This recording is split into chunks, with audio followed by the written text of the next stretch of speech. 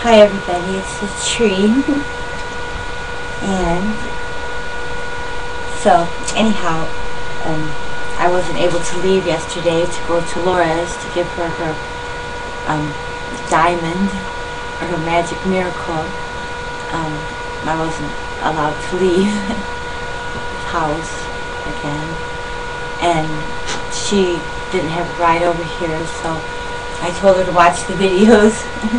And so I haven't talked to her since because, well, my phone is out of minutes, and she probably didn't want to call Larry's phone. Nobody really wants to call Larry's phone.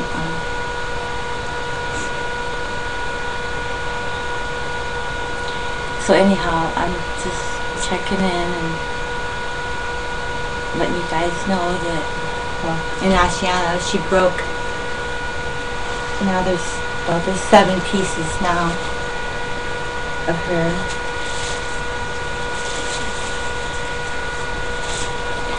So what I'm going to do is I'm going to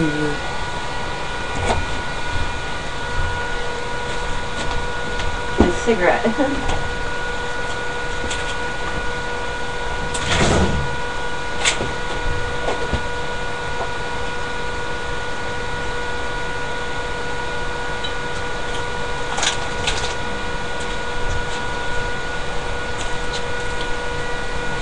I'm almost out of my fake weed, so I'm going to start jonesing. Again, I've been jonesing all day. I've been jonesing all night. I've been jonesing. But I know that I will be able to wield the magic of Inashiana the more I raise my vibration, which is keeping the love vibration alive inside of me. And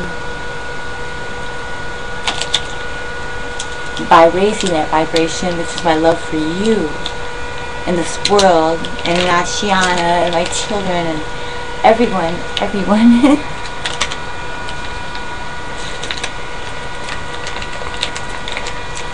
I need to get pure though, and hopefully I can do this by myself. Boy, Ashiana is helping me, but still,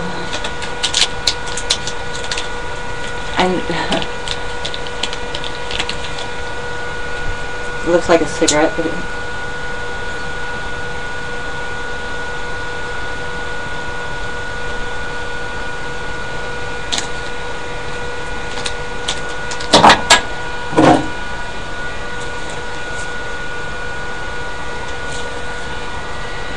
Inashiana,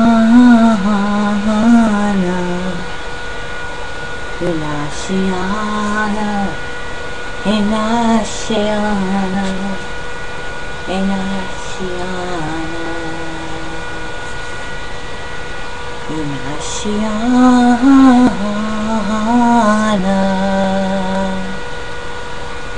Inashiana, Inashiana, Inashiana, Inashiana,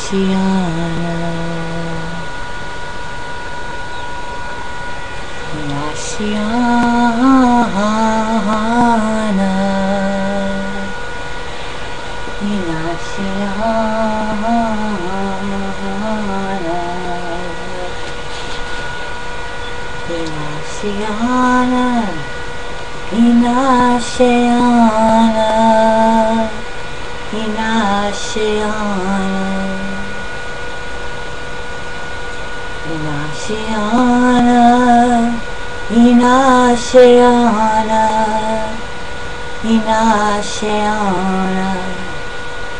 You are so clean and so pristine and so pretty. You are so clean and so pristine and so pretty. Inashiana,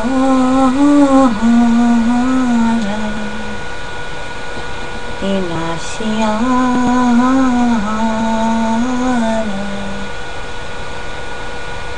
Inashiana, Inashiana, Inashiana,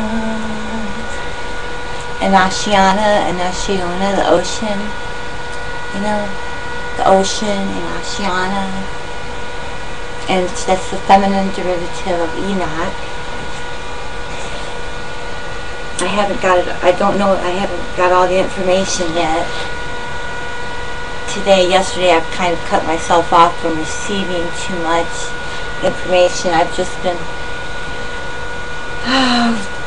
trying to keep, I mean, some days I don't feel very much motion, and it's kind of a struggle.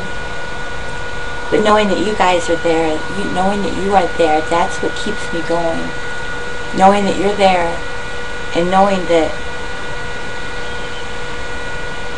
you're there, knowing that you're there. You know, there are so many creations in the laboratories, in the science laboratories. Look at all the different insects and all the different frogs and different reptiles and different fish and different animals and mammals. I mean, look at how many different species are on this world. Well, they were all created, and it turns out that all of the creations that are nothing like us at all, like frogs and butterflies and da-da-da, it turns out that all of those creations were created by decoding certain portions of the DNA inside of the human. Inside our DNA and our blood holds the blueprint for all of these creations. All of them. Now the problem here is what the scientists are doing now is they are creating, there's a way to create naturally without hurting, there's a way to do it right. You know, genetics is not bad, creation is not bad, but the way that life is being created now without love, and for experiments and the horrible suffering and torture and the horrible, horrible lives that they have to go through, the ones that are created in the laboratories, you know, like most of them don't turn out, you know, they do it until they get it right, you know, like breeding dogs. You know, all the dogs come from a wolf, you know, but look at all the different kinds of dogs, but the ones that don't live up to their expectations or their standards, you know, imagine how many millions and millions of animals are created that are failed experiments or that are not up to standard or not the desired result. And so what happens to those babies? What happens to those animals? Well, they're doing it to humans too. They just don't tell you about it on the news because it's not ethical. But they do, and they are. I'm going to have to read you again those military documents that were sent to me explaining how they are taking humans and augmenting their body parts and turning them into like bionic men, you know, bionic people, with doing it to soldiers and stuff, you know, and also kidnap kids, you know, and people from other countries, and they're taking creation and then they're adding microchips and they're adding machinery and they're adding things to the blueprint that is not natural and that turns us into a not human, which is not human, okay, like turning us into half machine, half human. You know, if somebody wants to be bionic or have bionic parts or something like that, you know, to make them run faster or jump higher or whatever, that should be a decision of each individual, free will. But of course, none of those things, because there are a lot of good things in science that they have developed that have made it so that we can reverse our aging, regenerate our body parts, you know, cuts that need stitches, they can heal in a matter of hours. They can, you know, clone our body parts, you know, like if your liver's bad or your heart's bad, they can clone them in perfection in incubation chamber or incubation tank, whatever, in a matter of hours, okay? They can grow anything they want, and they are, but they're doing it without love, and they're doing it to create beings that are under their control, completely under their control, in order to take over the world with. Okay, turning humans into gods under their control, though. So they're really the gods, but they self-proclaim gods behind the characters they're creating, which have superhuman powers, and soon they will be showing up on the scene, humans that can do superhuman things that we can't do. And that is because they are being altered in the laboratories with machinery and computer parts, and static is one big thing.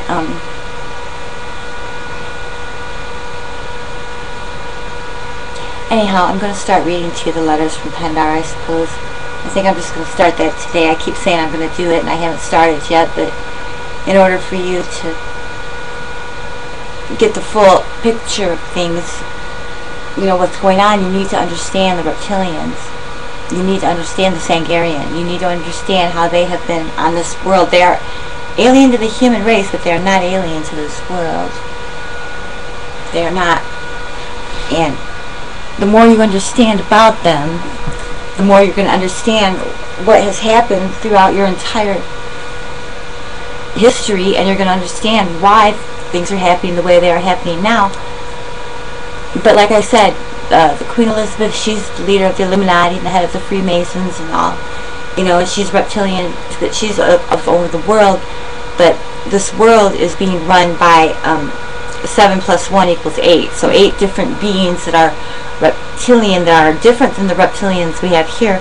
These ones are like 15 feet tall, and they have big penises, and they are very evil, and they are coming from Sirius, S-I-R-I-U-S, which is underneath the ocean floor.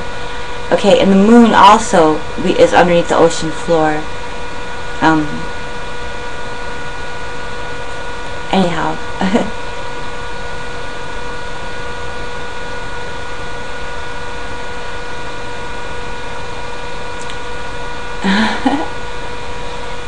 Elio, Elio, Elio, Elio, Elio, Elio. L-E-L means the hand of God, the arm of God, giving out a gift, you know, to the people from God. E-L, that means the gift from God, the hand, arm of God. And Leo is the lion, which is, well, the resurrected Jesus Christ, the second coming, is supposed to look, you know, do your homework, check him. This is Leo the lion, is significant in that.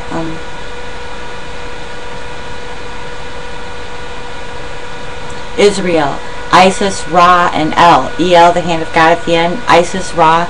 There's Israel, and then Israel. They spell them different ways in order to confuse us, you know, like the Persians. The full-blooded Persians that run that own Bohemian Grove and stuff, they're not the same Persians as the Persians. There's the spelling, like one letter or one, but they change the letters around and they change the spelling around in order to be able to confuse us and cloak themselves, I suppose you could say. Elio, Elio, Elio. Elio, Elio. Okay, I've had about enough of that dude. He's here on Earth. He's PINDAR's kid. And I'm not, anyhow. I pretty much have given up on that guy. Somebody else will come first and get his crown before he gets here, so, you know, whoever, it's just, you know, everybody has the choice. Fewer called, even fewer come. That's it. Inasiana,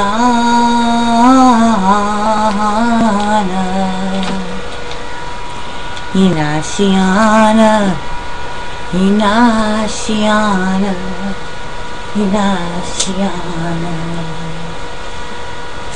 Inasiana.